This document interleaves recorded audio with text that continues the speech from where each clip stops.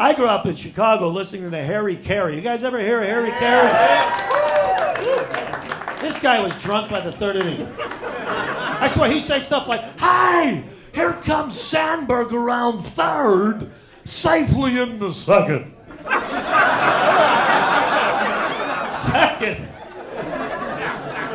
We got a shutout brewing for Milwaukee. The end of 7, the Indians 5, the Packers 2. What? How many beers have you had? The game was incidental to the story. It was not. You know, I was on Rush Street last night. I closed the one by one across the street at a taco at that Greasy Spoon. Well, there's a triple play. Anyway, I had too many jalapeno peppers. I get into judge. That's a fastball off Grace's head. Both benches empty.